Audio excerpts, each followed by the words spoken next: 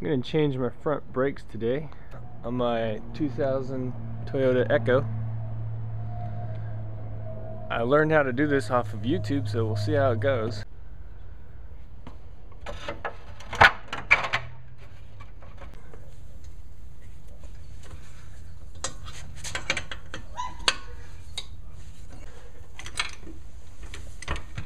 Here, and then I put my stand right there. It's about just about a hand in. Finished taking off these lug nuts. Some of the videos suggested putting this tire right here, so I'm gonna set this tire right here underneath my car just for further safety. I'm gonna remove this top nut and this bottom nut. Holy cow, those were freaking tight. I finally got them loose. Now I'm loosening them. Take these things off. See what it looks like. Holy Toledo.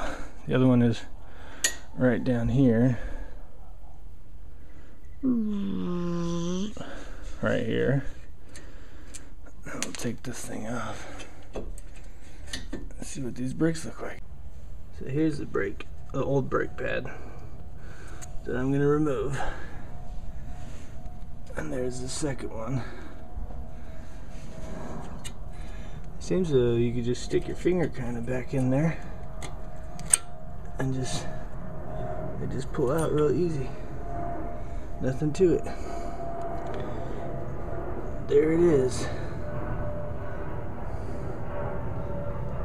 Seems as though there's still some pad, but it's sure squeaking like there's no tomorrow. So I got some new pads for this that are pre-shimmed. So that's supposed to make it a little easier. Compare them. I got these Duralast gold. They're ceramic and they're supposed to have a lifetime warranty as long as I own the vehicle. So that sounded pretty good to me. They're $31.99 and it comes with the front brake pads.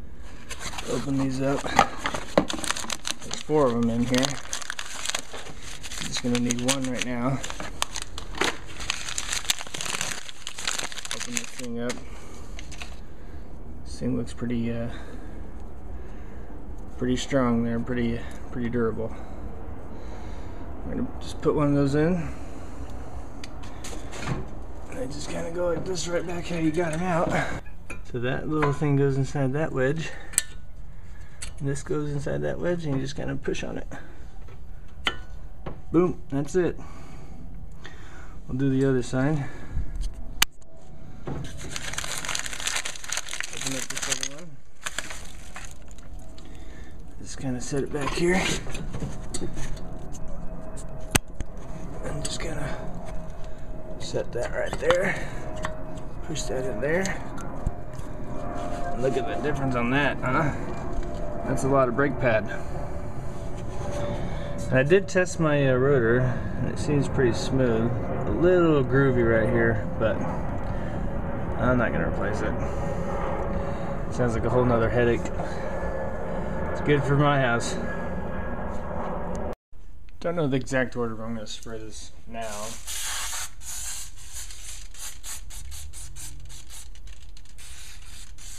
Okay, huh?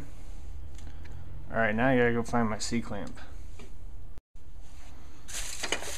So I couldn't find my C-clamp, so I just took my oil can pliers and just kind of put them like this and squeezed it against this nut here and I squeezed it real slow. And it goes right back on. Just like that.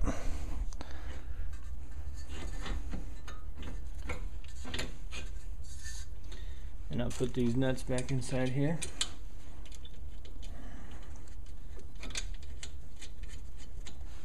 Put this nut down here.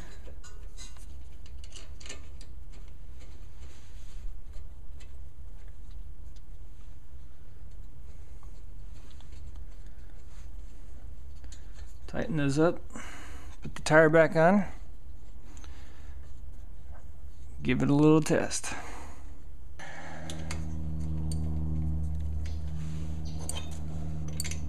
Hold this inner nut right here while I tighten it a little. Don't have a torque wrench, I'm just kind of playing it by ear, and I don't have any joint sealer. Just gonna play it by ear and tighten those suckers up. I did watch the YouTube videos, and they had a ton of tools on there, and I thought, that's too damn many tools.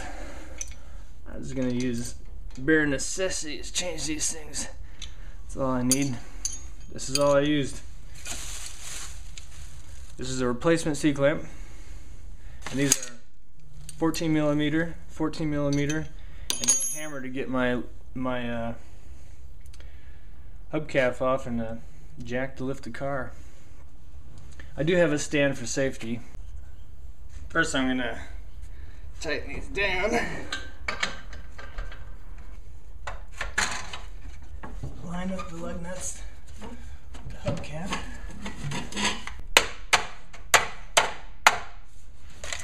And then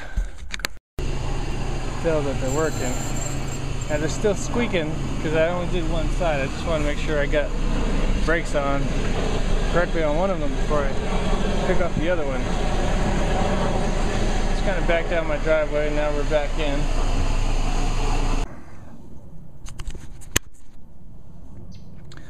This bolt right here kind of pops off, this rubber seal, and it comes off, and this brake grease came with my brakes. I just put a little bit in here, rubbed it around, and then pushed that bolt back in until the rubber pops over it. And I did the same thing on this one so that they move nice and easy. I forgot to do it on the other side. I'm gonna go back and do it though. And my rotor on this one, you can't see it, but it is pretty grinded down, and I will have to replace it. However, I did not buy a rotor today, so I'm just gonna put my brakes on. And it's a special order for this Toyota Echo. Every part, I swear, is a special order because they only made the car for 3 years, and not everybody carries it. That's why I'm changing my own brakes, because I went to Brake Masters and they wanted $200 and something to change my brakes because I would have to pay a stocking fee and all this other crap.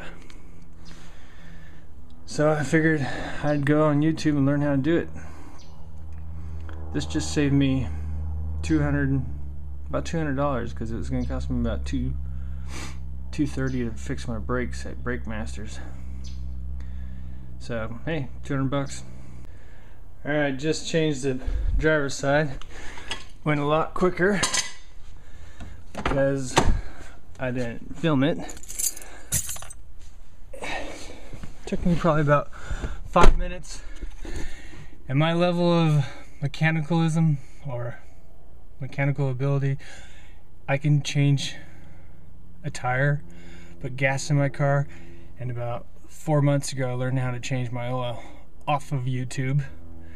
And now my brakes, that's my mechanical ability right there. Oh, those sound beautiful. Oh my goodness. No squeaking, no squealing. Oh, that sounds beautiful. I've been grinding my brakes for probably 3 weeks now. Hit my brakes. I'm doing a little slow because they told me, the YouTube videos said go slow, test it out, see how it goes. So, oh, those sound beautiful. So I'm gonna take a drive over to AutoZone, and put a special order in for one rotor, and then I'll put a video up on how I change that out. My rotors seem pretty loose, so I don't think it's gonna be too hard. Just a couple more bolts off of the caliper and change it out.